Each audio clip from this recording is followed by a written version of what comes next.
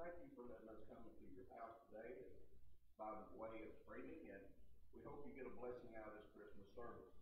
It was pre-recorded because of all the COVID, all the sicknesses that's going passing around. So please remember all our people in the church is sick with this, and we're remembering you too also. So if you have a prayer request you'd like for us to pray for, you can call here at the church, and we'll be glad to pray for that need, that prayer request. But like I said today, we want to thank you for tuning in on this beautiful, beautiful Christmas day, and hope you get a blessing out of the service today.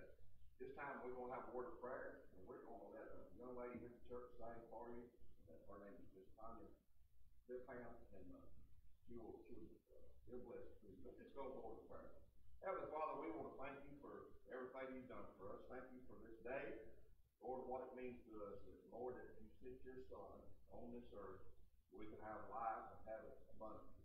Lord, we thank you today, dear God, for all those that tuned in today to watch the broadcast. Lord, maybe something in their life will change. Maybe something be said and done that they'll get a blessing out of the service today. Lord, we pray today, dear God, for those that's homebound today and can't get to churches. Lord, we pray today, dear God, for those that's in our hospitals and our nursing homes and our special living homes. Lord, you know each and every need today. Lord, we thank you and praise you in Jesus' name. Amen and amen. This time, Sister Tanya, come on.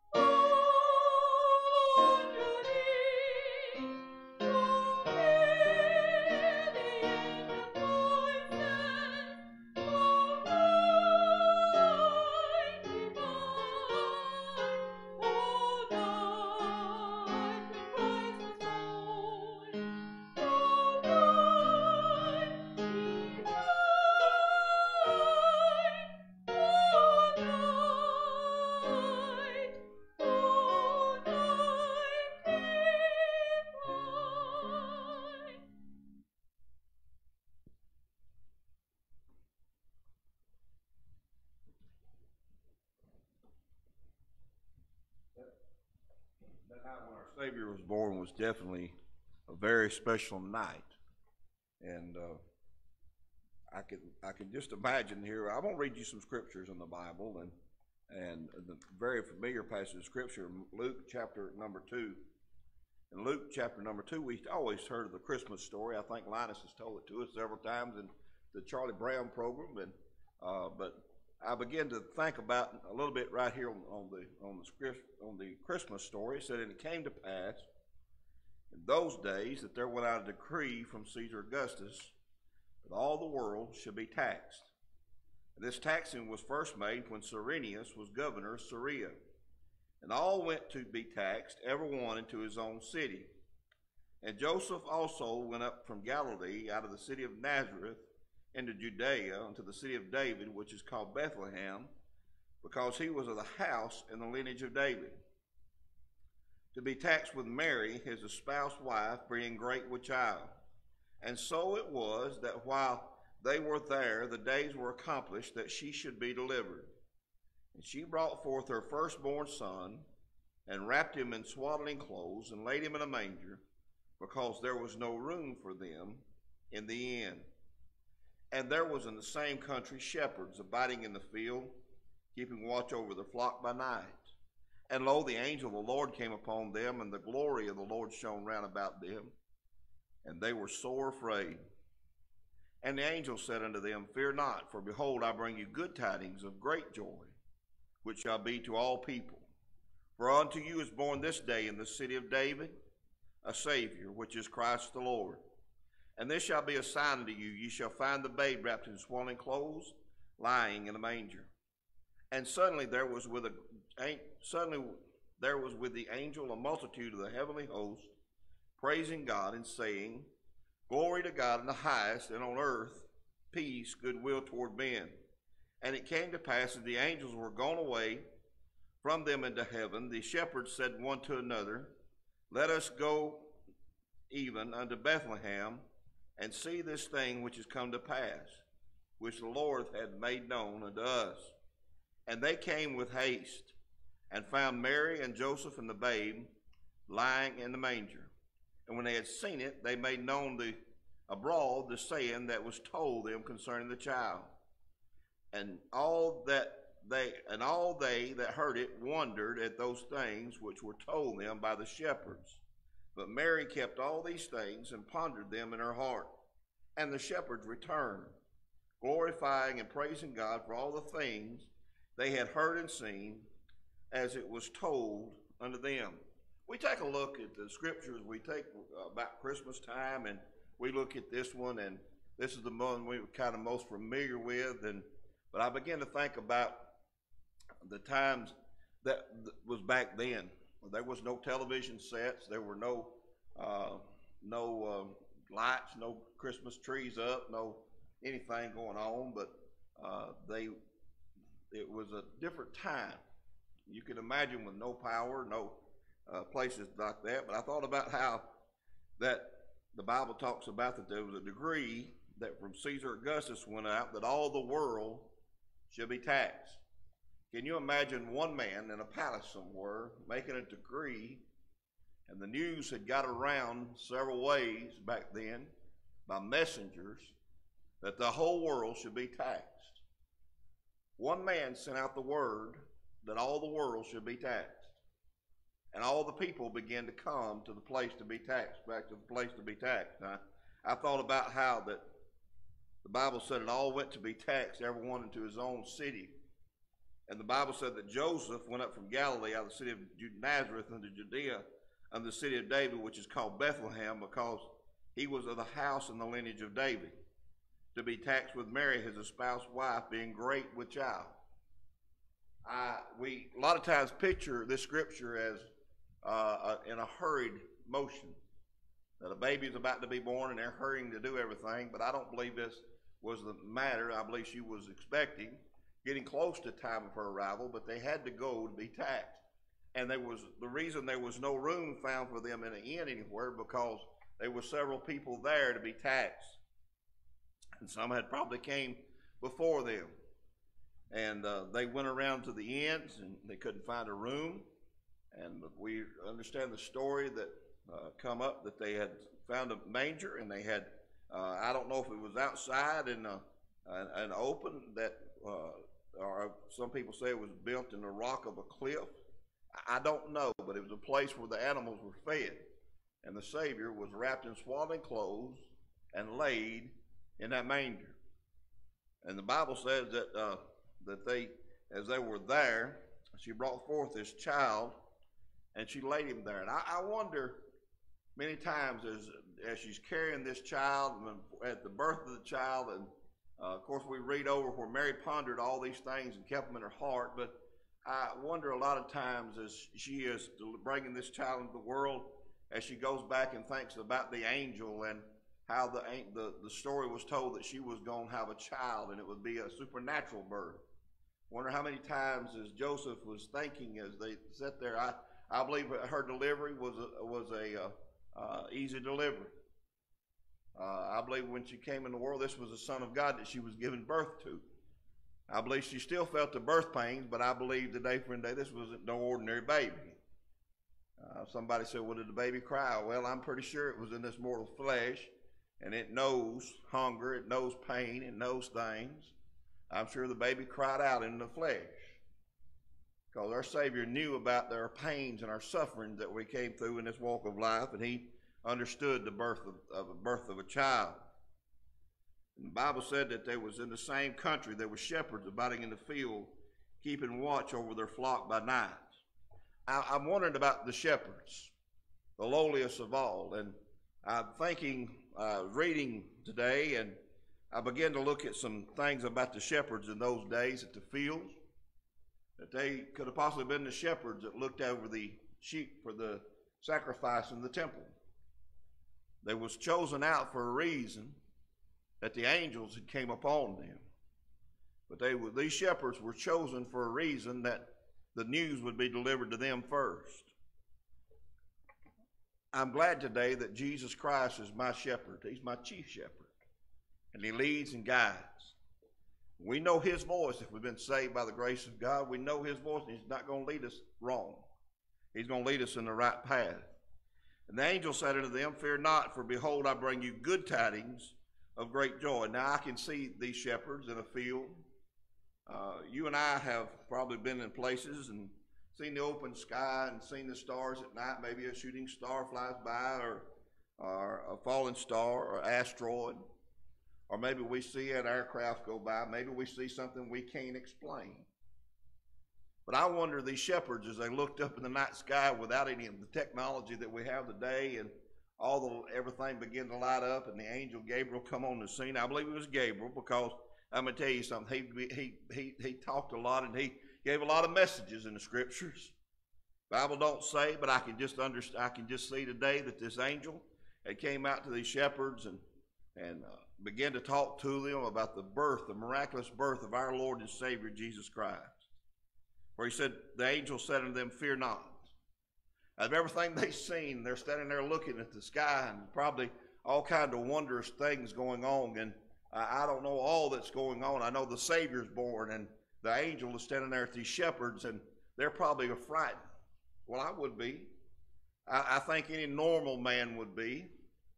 Especially in those days, without technology and all that, we begin to think about the sights and things we see in the sky. People today still wonder about UFOs and all these things, but those shepherds seen something glorious in heaven. And as the angel began to speak, he said, fear not, for behold, I bring you good tidings of great joy.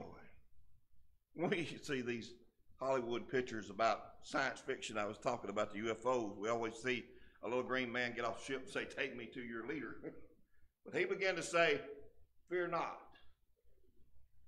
You know, today, in a day in which we live with all the COVID that's going around and all the diseases, we're not supposed to be afraid as a child of God. We're supposed to turn it over to the Lord and Savior Jesus Christ. I'm not saying that we're not supposed to be cautious. I'm not saying that that COVID is not real, because it's real. I'm not saying all these things to tell you that what we're dealing with is something false, but I'm telling you this today, friend, that Jesus Christ does not want us to fear those things that's coming upon us, because the Bible, as a Christian, does not want us to fear. But I can just imagine the sight and the sounds that was going on in the fields that day as the shepherds were tending to the sheep. I don't know exactly how many they were there, but I'm sure there was fear upon them.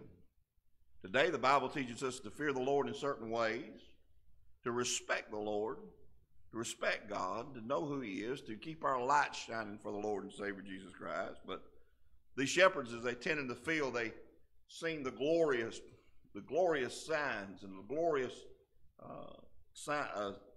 vision, or the thing that was there. It was real to them, and it was real happening. It wasn't just fake. It wasn't somebody bringing up some kind of false program or something today, but it was real. The angel had appeared unto these shepherds and told them to fear not, for behold, I bring you good tidings of great joy. I'm glad today to know that salvation is joy. In Jesus Christ, there's joy. In all the times today in the world that we live in, and we see so many things, that Christmas time comes around and we think about Christmas parties.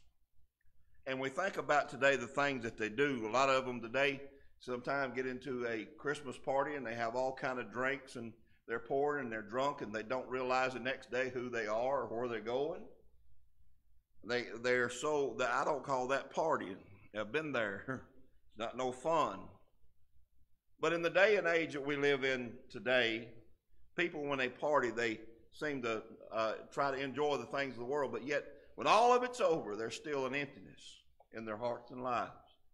After all the things that you go through, I can't say that the Bible says that sin is not good, fun, is not enjoyable, because the Bible says over in the scriptures that the sin is pleasurable for a season. And when that lifetime's over, or when that time's over, friend, I'll tell you something, there's that emptiness in your heart and your life. That's because you miss Jesus Christ as your Savior. You don't know Jesus Christ as your Savior. There's an emptiness in your heart. Don't matter how much joy or happiness that you have doing the things that you need to do, there's always an emptiness in your heart if you don't put Jesus Christ first and foremost into your life. I believe when the angels appeared unto him, there was great joy after the word fear not. I believe there was a peace that came upon the angels. I remember the shepherds that the angels had mentioned too. Just as I saved by the grace of God, when I came down, there was a great joy when I accepted Jesus Christ as my Savior. There was so much love there in my heart that Jesus had showed me. That emptiness that the things I had tried to do before had been filled. Have I been a perfect Christian? No, there's nobody perfect. That's the reason we need Jesus Christ as our Savior. But all the news that he came to the shepherds was, fear not, for behold, I bring you good tidings of great joy. There's great joy in our hearts and our life if you know Jesus Christ as your Savior. He said, for unto you is born this day. See, the gift of the Savior was to everybody. He said, for unto you is born this day in the city of David a Savior, which is Christ the Lord. I think about a lot of times when I was saved by the grace of God and let the Lord in my heart, in my life. You know, Jesus didn't stay in the manger. A lot of times we see nativity scenes and we see Christmas programs and they leave the baby in the manger and they don't tell what happened on the way through his life, that he had lived a sinless life on the face of this earth. He went around teaching everybody about God, pointing people to God. And today, as a child of God, we're supposed to point people to Jesus Christ. And as he went around this world, he healed people, and he went to the cross of Calvary without sin, died on the cross, on the third day rose again for you and I, the day that we can have life and have it everlasting. From the babe to the manger is one of the greatest things that's ever happened to mankind, is salvation. But I think about a lot of times that the message that the angel brought to him was fear not. In the day and age today, like I said, we don't need to fear a lot of things, but we need to reverence God. I remember a time back when I was a young man in church. You drive by a churchyard, it would never be cluttered up with cans of beer. It never be cluttered up with anything. People had always respected the house of God. Day and age we live in, people break into the house of God and try to steal what its contents are inside. Listen, we still need to reverence God each and every day. But I want you to notice the Bible said, "This shall be a sign unto you. You shall find a babe wrapped in swaddling clothes, lying in a manger." Why was Jesus laid in a manger? I believe because the first thing I believe, Brother David, is he was laid in that manger for all to be able to come to him. If it had been a house somewhere at his birth, there'd have been some people locked out probably and couldn't get in. But I tell you, the shepherds that we know of was the first visitors to the manger scene. I don't know how many was there, but they probably gathered around the manger scene and viewed the birth of Christ, and probably thank God there at the birth of Christ. We see the little story about the drummer boy. I don't know. The Bible don't say there was a drummer boy there, but I can imagine maybe there's some young shepherds there, and I can imagine that as they stood around the manger scene there, friend, they praised God for a Savior that would be able to take care of all the sins of the world, because there would be great joy. You know, Jesus Christ, today you have joy in your heart and life. You may have got a present this morning, or you may have got something and you opened it up and it had joy into your heart and into your life. But there's nothing like knowing Jesus Christ, because that joy is just a moment of joy, a time of joy. Maybe it's a new outfit. Maybe it's something to use in your house and you was excited about getting it. Maybe it's a diamond ring. Maybe it's a new car. Maybe we can go on and imagine, but pretty soon that time will go away. And that product that you have there, friend, will get to the place where it's not tangible to you no more. It's not of great joy to you anymore. But salvation is real and it's great. And it'll be with you forever and ever. I believe today when you're saved, there's joy. In joy in tribulation, there's joy in trials, because we have Jesus Christ in our heart and our lives. See, I was taught a long time ago that joy meant this: Jesus first, others next, and yourself last. If you'll put those in perspective and look at your heart and life, you'll find out that there's a joy that lies in your heart and life as being a Christian, if you put those things in order. But I can imagine as the angel stood there, and then after he voiced the message that the angelic host came out and began to prepare it to the world, and the Bible said they began to say, "Glory to God in the highest, and on earth peace, goodwill toward men." There's peace in knowing Jesus Christ. People today don't understand peace. They're looking for everything else to give them peace. They've looked to alcohol. They've looked to drugs. They've looked to pornography. They've looked to everything else in this world to give them peace. But the only real peace is in Jesus Christ. Those things will pass away. But the only real peace today is knowing Jesus Christ in your heart and life. We have problems, but there's peace today in knowing that God can handle any situation we have. But he said goodwill toward men. Christ didn't come to cause problems on the earth. Christ didn't come on this earth for destruction, but he came to give life to everyone. He came to give all the peace and the goodwill, and people today seem like they're shying away from the things of God. Oh, how I wish that people would turn to God and find the true happiness.